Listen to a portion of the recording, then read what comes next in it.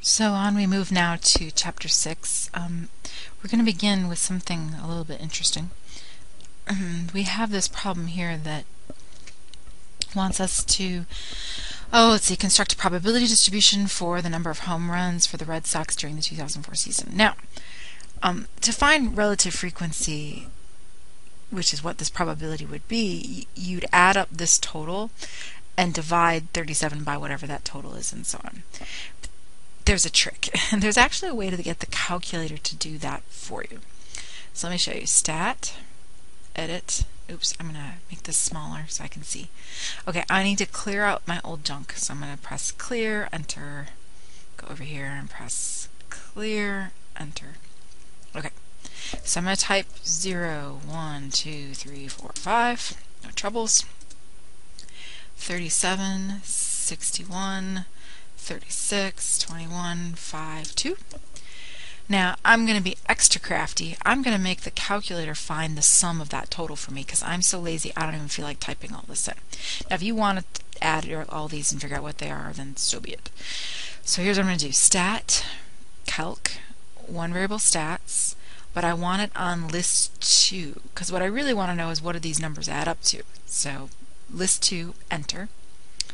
And right here, see that capital, well, it's sigma, capital sigma. It means it's going to sum, add up all the variables x, which in this case, since I put an L2, it thinks this column is my x column. So it's saying, look, they add up to 162. Cool. All right, let me teach you a trick. This is so snazzy. What I want to do is I want to take this list 2 right here, and I want to divide everything by 162 to get my relative frequencies, right? So wait for it. Second, L2. I want to take L2, I want to divide it by 162, and then I'm going to have it store that information, right? So STO as second 3.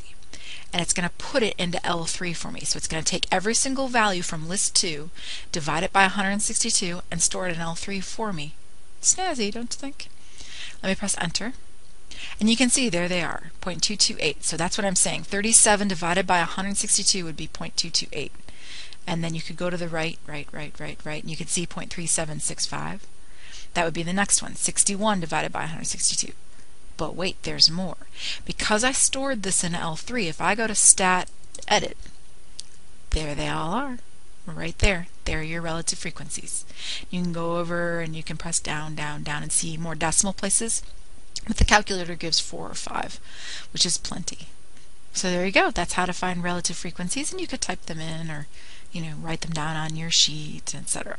Okay, 0.37654, etc., etc., etc.